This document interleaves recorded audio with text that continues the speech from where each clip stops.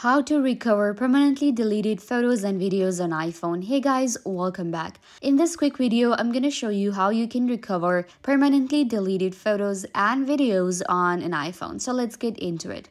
First of all, you know that on iPhone, when we delete a photo, we can delete it, temporarily and permanently as well. It goes to our deleted folder.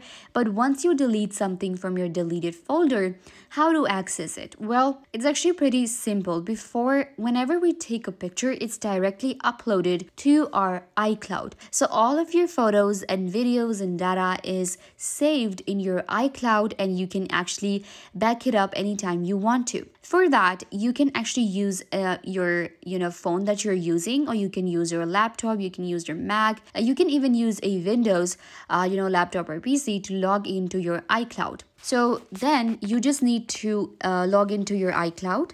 You require an Apple ID for this, so you will just log into that. Once you do that, you will be able to access all of the photos and videos that you have deleted from your phone. We can use our iCloud on our Mac as well, or any other iPhones. It's actually really easy. All you need to do is just enter your iCloud, login information, and log into your iCloud and access all the photos and videos. I hope that I was a big help. Don't forget to give this video a big thumbs up, leave a comment down below, turn on bell notification, and subscribe to YouTube channel.